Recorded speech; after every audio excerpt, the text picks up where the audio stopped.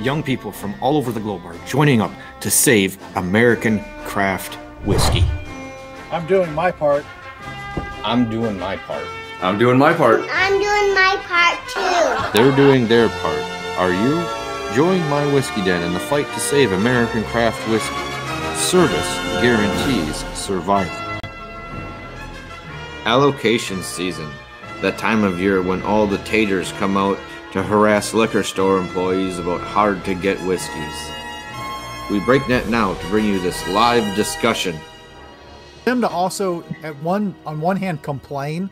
We don't like it either. We don't like the secretary. We don't like this, and we don't. You know what? It takes one freaking person, and yes, distributors are the ones doling it out and say, well, you can't have any of this allocated stuff unless you buy 500 cases of White Claw and 30 of Fireball and this other crap, and then we're going to give you 3 bottles. And then these guys go crazy about it. And this stupid Green Label Weller, people are paying $50 and thinking they're getting a deal.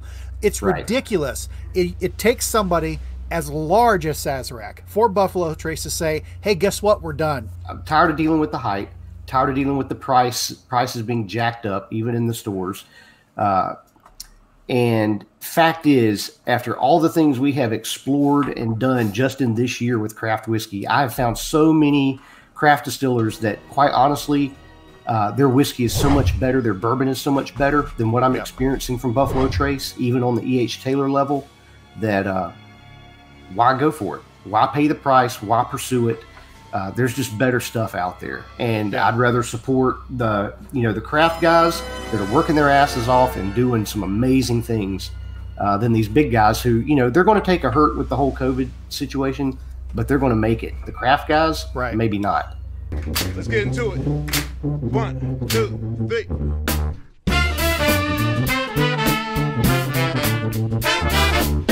Hi, I'm Patrick, and welcome to My Whiskey Den, your favorite public access whiskey review show where craft whiskey is king.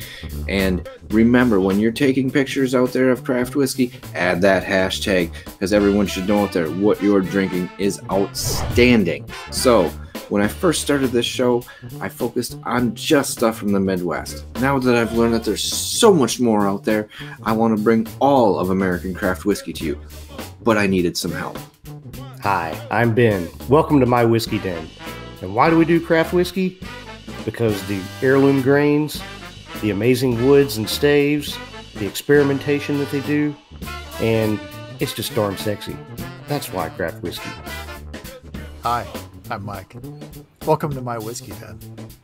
I need you to click on An Evening With and check out our series. Don't forget to like, comment, subscribe, hit that bell notification. And remember that the Craft Modernization Act of... What the hell? I wasn't done. Mike, they're clicking the button for bullshit laws. What the hell's going on here?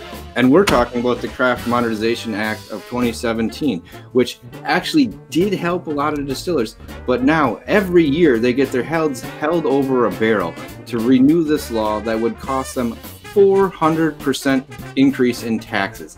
It is effing ridiculous. You have to stop HR 1175. Don't just stop it. Pass it. Pass it for 3 years. Who in the hell would only pass this for 1 year? It makes absolutely no sense. Whoa. Hey guys, do you guys feel that?